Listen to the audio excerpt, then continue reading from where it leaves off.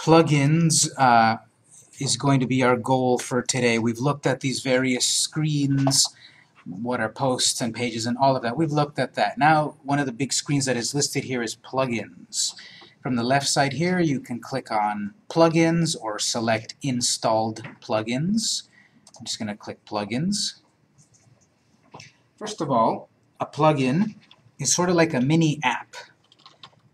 A mini app or a mini add-on that we add to your site. I'm going to write notes here as usual. So WordPress uses plugins.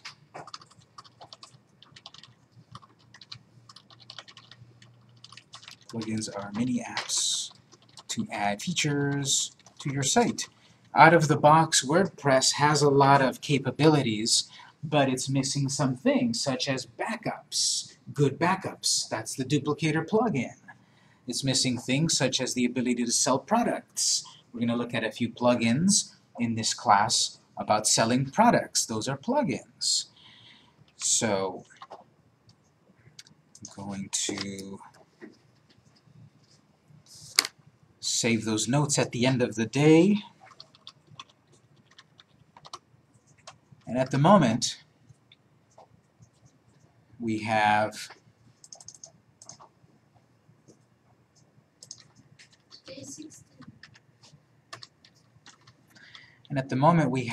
the 3 plugins here. We have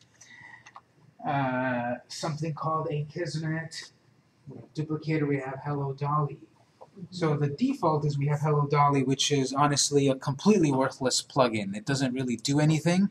It does actually tell you like a message when you log in. It gives you a lyric from the song Hello Dolly, but besides that it does nothing else.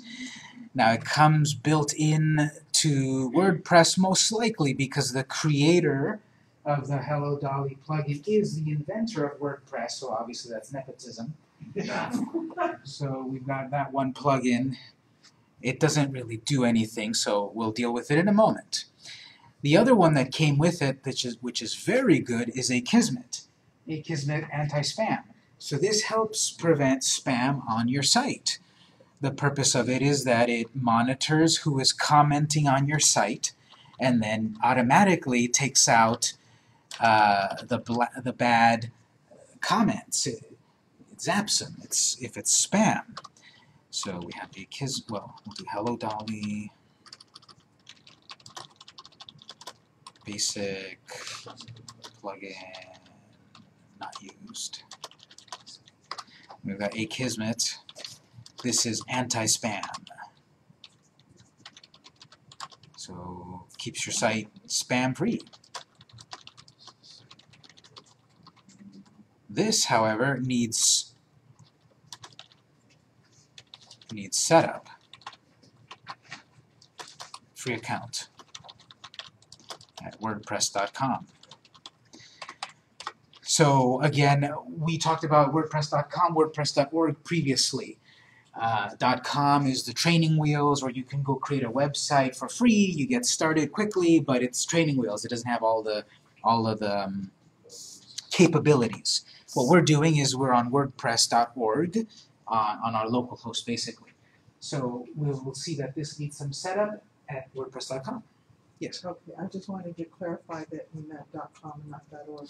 Yes, it is .com. So the .com gives us some features that are not active by default on .org, and a Kismet helps us reactivate that.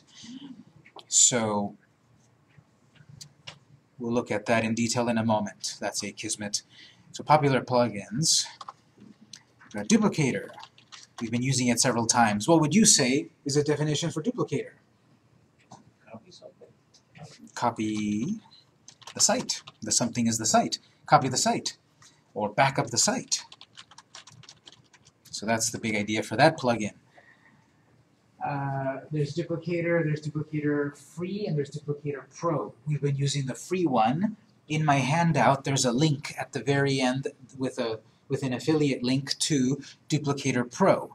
I believe it's about $30 or $35 one-time fee to get Duplicator Pro, which gives you more features.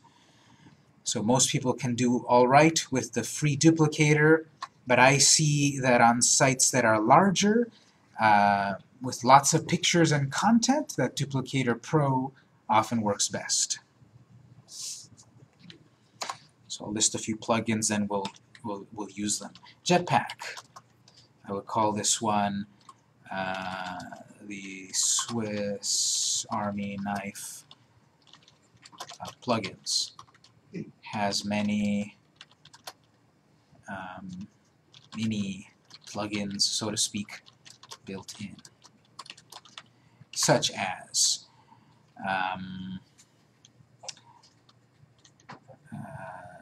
SEO setup. It has image caching for speeding up your site. It has login protection, etc. It has a lot of extra features that you can turn on and off. Right now, if anyone goes to your login screen, they can try as many times as possible to break in. Jetpack, we will see, has an option that turns on like a limit. How many times can people try to log in with a wrong password before it locks them out? Jetpack also has a feature to speed up your site regarding your images. So Jetpack has extra features that are not built in that you can get from, again, WordPress.com. So Jetpack needs a setup, free account from WordPress.com. The funny thing is that technically Akismet is one of the mini plugins of Jetpack. They don't give you the full Jetpack because that has a lot of extra features. Give you Akismet to start off with, but Akismet is part of Jetpack. So if we create an account on WordPress.com to use Akismet, it's the same account to then use the full featured Jetpack. And for your notes, which we'll look at it a little bit later, Jetpack.com is all about it, the documentation. We'll look at it in a bit. It'll tell you what features do you get, how to use them, and this one is free as well. There's a paid version, or I think their paid version gives you like automated backups. Right now, the duplicator is manual. I have to remember to log in and create a duplicator backup, and I've got a backup of my site. Jetpack has a paid service. I don't know the price at the moment, but Jetpack has a service that you pay and it will automatically back up your site. So you don't, if you forget to do it, they will do it for you. And while I'm building my web, I can jump from WordPress.org and WordPress.com. No, the only thing you need WordPress.com for is to create the account to activate the plugins. That's it. You don't really use WordPress.com. You just need a login. You need the credentials to verify you can use Jetpack or Akismet. That's it. So, after you do that, so you basically need to have both sites then? No, again, you need to create an account at WordPress.com, but you don't need to use it. You just need the account login information so that you can use Jetpack on your site on .org. It will come up on .org. But again, our terminology, I simply say .org. We're not going to get a site on WordPress.org. We're just going to use the software from .org, and we're installing it on localhost or GoDaddy and Bluehost and such. So another plugin that is very popular that is going to be very useful for you is called Yoast, Y-O-A-S-T. I think that's how you pronounce it, Yoast, like toast. SEO plugin. If you take my other classes, such as the Search Engine Optimization class, I talk about that plugin. In that SEO class, it's all about what do I need to do on my site to get traffic. Because let's say we build a nice looking site in this class, a nice functional site, in this class, but no one's going to my site. No one knows I exist. So the concepts of SEO are what you want to engage in that class, and Yoast plugin is one of the ones that helps you set up your site to get more traffic. To help you get traffic. To optimize your site for the search engines.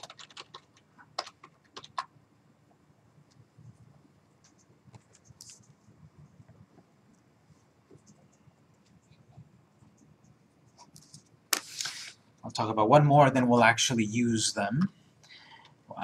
This one is called redirection. Monitors broken links on your site, helps you fix them. Broken links are one of the things that are detrimental to your ranking by the search engines. It hurts you when you've got broken links on your site. If you've got a site and you're not reaching #1, there's all of these things you need to do to reach the top of the results. Yoast and many things help you. But redirection is part of that. If I've got broken links, maybe I don't even know I have broken links. Redirection will monitor that for us and then help us fix it.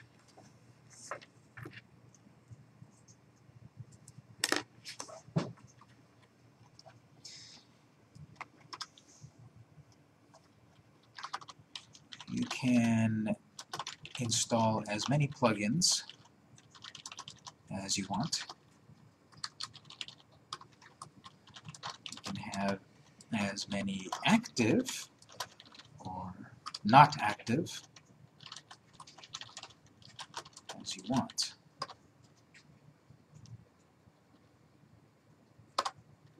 So the pro and the con of plugins. Pro is new features, extra capabilities.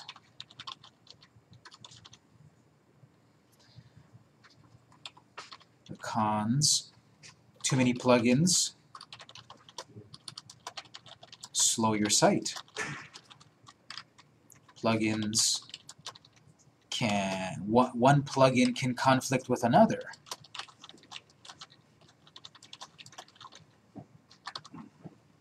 Con, unupdated plugins are security risk. We'll address all of those things in a moment.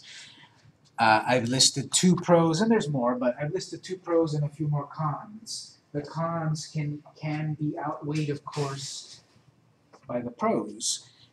Too many plugins slow your site. I see this a lot if my company gets hired to work with a client that already has a site. One of the first things we do is we check their site. We log in, we set up the contract, we get hired, we go into the site, we do an audit, we do an analysis of their site. What does your site have? What plugins does it have? All of these things. And oftentimes one of the main issues that someone has on their site is they've got too many plugins that are not doing anything. You can install as many plugins as you want, but notice here we've only got one that is active. Hey Kismet and Hello Dolly are not active. This one's active, it's blue. This one says activate me. It's not active, it's not active. This one is active. Deactivate this one. You can also confirm it if it's not so obvious up here. All plugins installed 3. Active 1, inactive 2. 1 needs an update. So just because I see this screen at a glance and I don't pay attention, yeah, these are my plugins. Well, only one is really active and useful. The other ones might not be useful. And even if they're not active, they're still taking up resources. Too many plugins slow your site down because these plugins take up space on the server. They take up some amount of megabytes or kilobytes or something. They take up space on the server. They also take up resources because these plugins, every once in a while, there's a new version. Well, every once in a while, these plugins check back on the WordPress mothership to check, is there a new version? I don't know how often, I don't know if we can even look that up, but every plugin is a little different, and it checks, is there a new version? So even if you're never using this one, it's checking, and it's using your resources to say, to check and to tell you there's a new version. And let's say I ignore that. Okay, well, who cares if it keeps wanting an update? I'm going to leave it alone.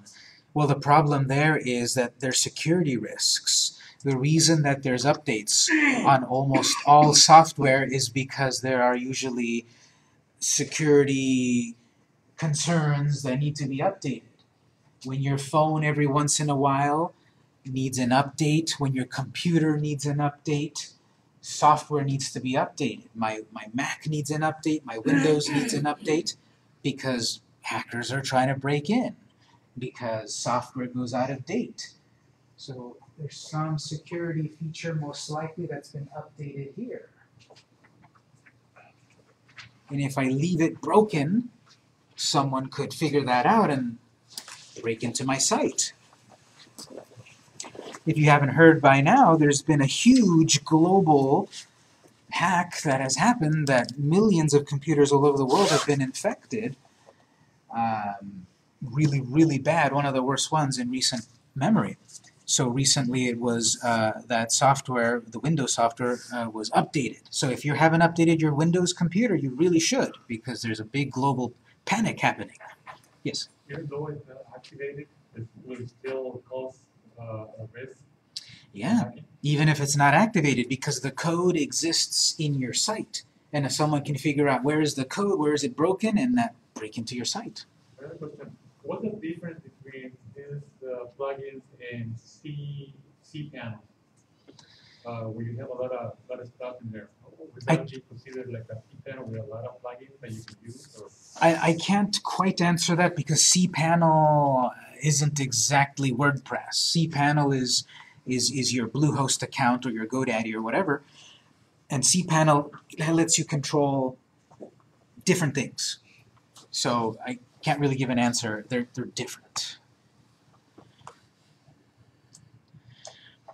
Now here, with these examples that I've given, let's look at a few here. So let's say let's look at Yoast first. This is a plugin we don't have. There must be some way to add a new plugin. Let's add a new plugin. So on this plugin screen, click Add New, or you can click on the side here, Add New. This connects us to the WordPress marketplace, similar to the themes. When we look for themes, we get featured, popular, recommended, and favorites, and search. So if I'm looking at featured, these are plugins that are popular and featured, and, well, look, Jetpack is down there, and Kismet. But there's some other ones here. BuddyPress is pretty cool. This is a way people sometimes say, well, can I create my own social network? And in the old days, it was very difficult. It was a lot to do to set up your own network. Now with BuddyPress, which is a plugin that you add on top of WordPress, you can create your own social network. You can create this so that only certain people that you want can log in and chat with each other and share photos and all of that. So the BuddyPress, Supercache to speed up your site, etc. So there's some featured plugins. Look at popular plugins. There's a lot that pop up here also, a lot of them. Now it's really ironic, but here's Hello Dolly again. Hello Dolly is very popular. But notice all of these plugins also have ratings. 2.5-star rating. Lots of plugins over here in the popular, WooCommerce, Yoast, etc. Recommended, if I click there, it's recommending WordPress, Yoast, Jetpack, WordFence Security, Updrafts, Backups, Events Calendar. These things are popping up here, and favorites, once you've selected a favorite, They'll be listed here. And then you've got search. So just for fun, let's say under search, just type Twitter. I want a Twitter plugin. This is going to show you various plugins that have some relation to Twitter. Custom Twitter feeds. People sometimes say, how can I make it so that my tweets automatically show up on my website? Twitter plugin. I see various plugins. They all purport to do that. Working with Twitter. Well, how do I know what's a good one? How do I know which one will really work well? This is the part that I've listed a few plugins that I recommend, but there's plenty of plugins out there that'll help you do more. So let's look at this intelligently to figure out what plugin you need for your particular case, because obviously I don't know every plugin for everything, but here's my steps that I would do to figure out the right plugin. So how to pick a plugin. Search a keyword of what you want to do. So I want Twitter on my site. I want a shopping cart on my site. I want news feed on my site. I want CNN to show up automatically on my site. So I can search the keyword CNN news feed, or I can search for Twitter messages. So I search. Then look at the results and their stats to find the right plugin. The stats are, do you notice on all of these there are, on the bottom here, stars and all of that. So look at all of these stats. We've got star ratings, sort of like Yelp. When people review a restaurant or a business, they leave stars. Now, for a while, and it still has some of it, but for a while people didn't quite trust Yelp and such, saying, well, they're fake, they bought those reviews, or they told their friends to review them. That is true to some degree, but the more stars that there are, the more ratings that there are, the more real that they are. Yelp does a good job of filtering out fake reviews. I've seen it. Here, same sort of thing. Even if you want to be pessimistic and say, oh, half of them are fake. What's half of 250? 125. Are you going to believe 125 reviews? Okay, what's half of 125? 70 something. Are you going to believe 70 reviews? Yeah. Okay, what's half of 70? 30. Are you going to believe 30 reviews? Yeah. At a certain point, the more reviews that there are, the more of possibility that they're real. Even if you take a quarter of the reviews, that's a good enough reviews. Out of 1,300, half of that are real, half of a half of a half. I worry when there are 20 reviews, when there are 8 reviews. What's half of 8? 4 real reviews. What's half of that? 2 real reviews. Well, 8 reviews. I can ask 8 of my friends to give me a good review. Can I ask 50 friends? Can I ask 100 friends? Can I ask 1,000 friends? So look at these, and also how many reviews to decide if it's a good amount of reviews. 26 is good, 20 is good-ish, 40 is good, 4 is not good, 130 is great, 17 is not that great, 8 is not good. So if you want, under double digits, don't even believe it. Over double digits, more than 20, more than 30, start to believe them. Over 100, I believe them. Because, you can't really fake after a certain review, after a certain number. So look at the stats. Star reviews, try for at least 4 stars and more than 20 reviews. If it's 5 stars and 17 reviews, close enough. So you don't have to have these exact values, of course. But if it's 5 stars with 2 reviews, well, obviously the author gave themselves 5 stars and their mom gave them a 5-star review too. So I wouldn't believe that with 2 reviews. 9 reviews, I don't quite believe it.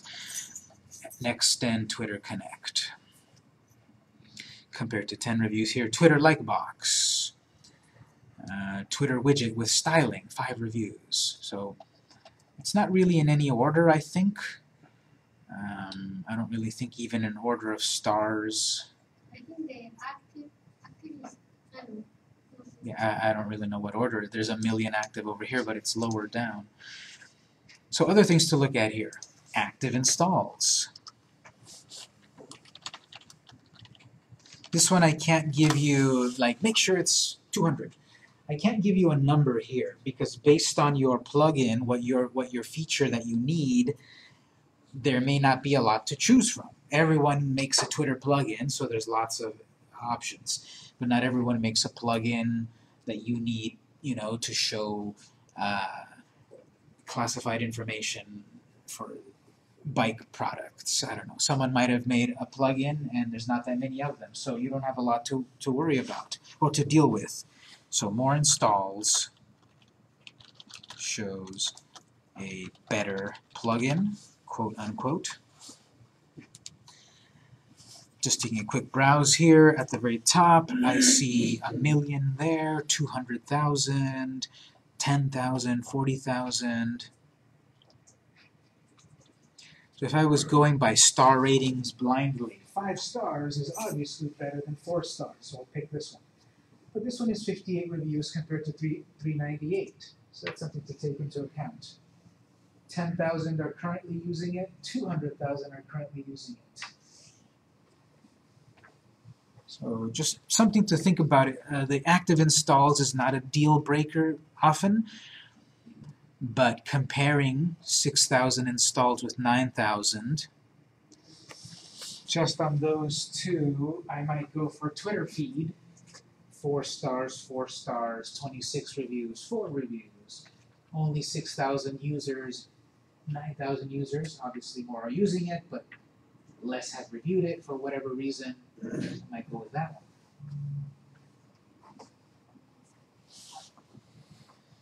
Another thing you have to pay attention to is last updated. This is the thing about the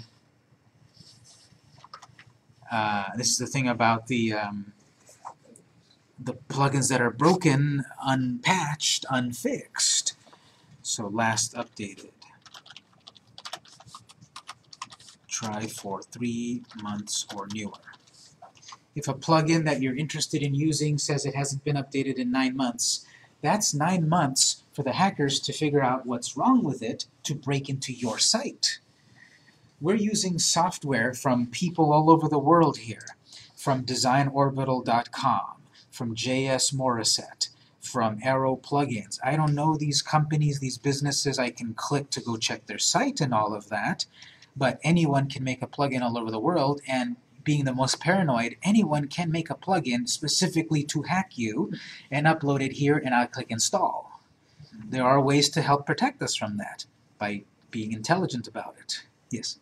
So, is it better to use a plugin instead of going directly to Twitter? And then the second part to that is, if you use a plugin, how often do you need to go back and update that plugin? We're going to have a discussion on updates a little bit later, so we'll come back to that. As for why using a plugin and all of that, I can't answer that quite either, because it depends on what you're trying to do. If you're trying to use Twitter from your site, you need a plugin. Right? If you go to the Twitter site, you're on the Twitter site. If you need to use Twitter on your site, you need a plugin. So it depends on your purposes to answer the question the best. Also, if you go to Twitter, if you add Twitter to your site, you're not actually there, you're using a link, like an extension cord almost. Kind of. Well, maybe depending on what you're trying to accomplish, we'll talk during the break and such. Okay. But the point, like my idea here is I'm going to add Twitter to my site so that every time that I tweet, the tweet automatically shows up on my site. So in a sense, there is a connection from Twitter back to my site. But that's what I'm trying to accomplish. Depending on what you're trying to accomplish, that answer might be better answered a little one-on-one. Yes? I haven't seen your plugin list, but I heard that Visual Composer add-on is a good plugin for customization. Do you have any thoughts on that? Let me come back to it in a moment. I'll make a note here. My short answer is that I like it. It's very good, but I don't mention it all the time for various reasons, because also there are alternatives to it that are very good, and also depending on your theme, you may or may not need it. So we'll come back to Visual Composer, but overall, I give it a thumbs up. So what I'm trying to say here is, okay, 8 months ago, the Kibo Twitter feed hasn't been updated in 8 months. That's 8 months that maybe someone has figured out how it's broken and can log into your site. Try to go for plugins that have updated more recently. This one's been updated 1 day ago. They're on top of the security features. I'm saying in my notes 3 months or newer. You know, this one's 4 months. It's just past my threshold. I may not completely discount it, but I might say this one might be starting to get past. 70,000 installations is a good amount. 4 stars is good. 55 reviews is okay. It's getting a little bit old. It's just a star rating, you can't When say you it's Just- top, right? The star rating, yeah, that's a good point. I think I've seen it. No, actually, you can see it here. Okay. If you click on More Details, you will be able to see people's actual reviews. Yes? Did you see that it's updated a month ago, 3 months ago? Did that see on a regular basis when they do this? Or did you happen to see that it was just happened to be updated yesterday? Per se, but it's not really, the company doesn't really do that. Maybe they're off. Since, I think you have to on a regular basis kind of go back in there and see. well, once you've installed the plugin, it will be checking automatically for you. This is what I was saying, that these are going to check for you. So even if I don't use the plugin, it's checking. Is there a new version? So I don't have to manually anymore check. Is it new? It will check for me. So the system will tell me how regularly these plugins are being updated Yes. from this company. Mhm.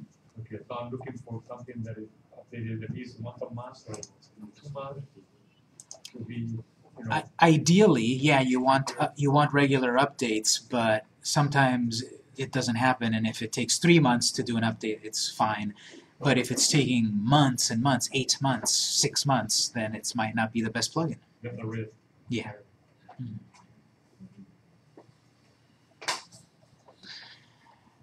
The last thing to check is right here also, compatibility. This one says compatible with your version of WordPress. These other ones don't. They haven't been tested with my version. They may not fully work. So it may break my site, it may cause problems. So compatibility.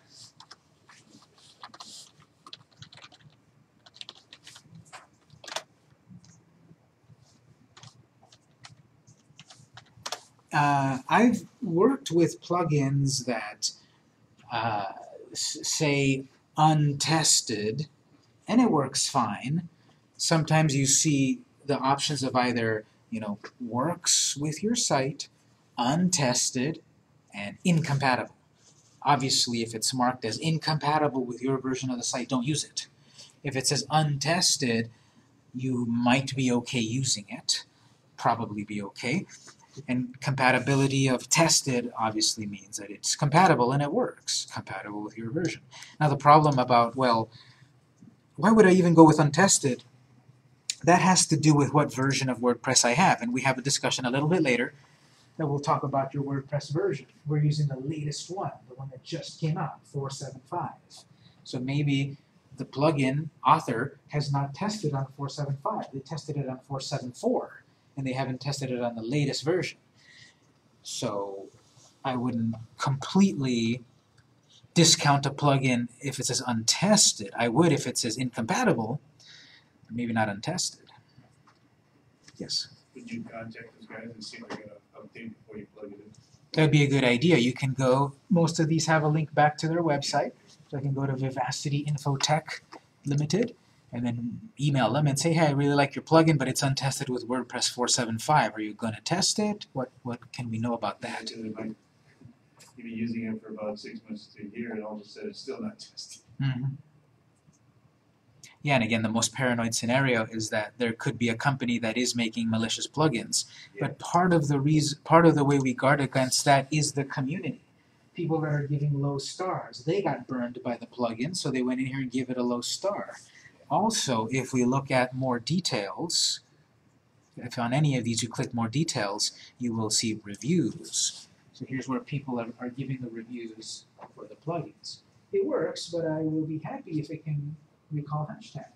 So it doesn't work with hashtags. Updated 6 months ago. This needs WordPress 3.5 or higher. We have 4.7.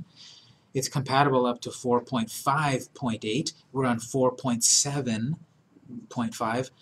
So they've tested it up to 4.5 and we're on 4.7. They have 20,000 installs. That's a good amount.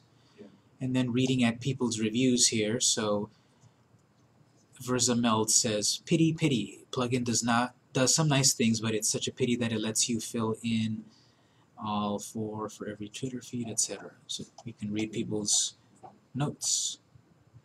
You can see how many stars also.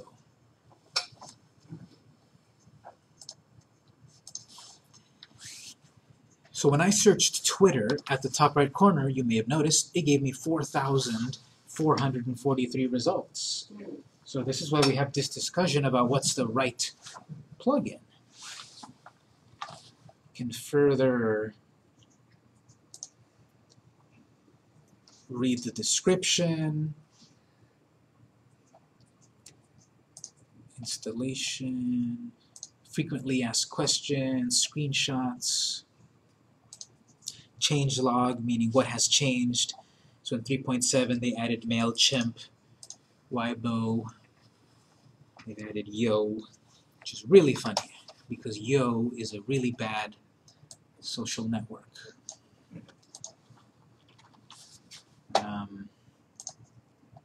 So to choose the right plugin, you kind of follow those steps in general. Look at the stars, the installs, how updated it goes. This was updated 6 hours ago. Has it been tested on your site? And then you can install it. So in our case, I definitely want us to try out, then we'll take a break. I want to try out Yoast. I saw it under popular. You can search for it. But Yoast, for example, go back to popular, it's got 12,000 stars, probably 5 stars, 1 million installs or more, updated a week ago, untested with our current version, but I'm not so worried. I want to click more details. The team, the author that is, Team Yoast, tells you what the plugin is, what it does. They've got a premium version. Premium is the code word for not free. So you can pay. How much? I don't know. Every plugin is different. Every plugin has different criteria. It could be one-time fee. It could be a yearly fee. Everyone is different. That's why you read to find out. I think so. They're a very popular plugin. They've been around a long time. So a lot of documentation there. Frequently asked questions. You can go off to their website. What has changed? How does it look? Reviews. Let's take a quick look. Reviews. Let's see if anything is bad. Someone gave it 0 stars.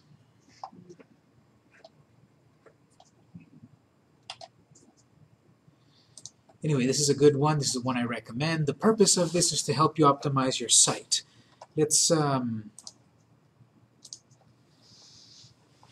Let's click install now. And what happens is it'll connect back to the WordPress.org site. It'll download it, it'll install it, but then we have to activate. We did this a while ago on day 2 of the class when we set up Duplicator. Duplicator did not come with WordPress. We searched duplicator, we clicked install, and now we click activate. So make sure you activate Yoast.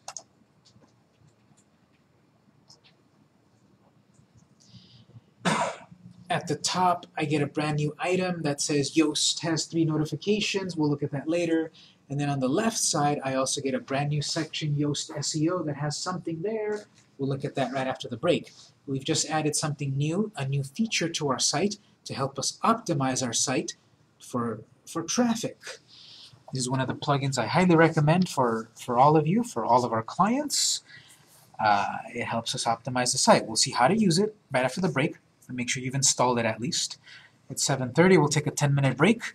We'll be back at 7:40, and we'll go on. If you need any help at the moment, call me over, and we'll be back at 7:40.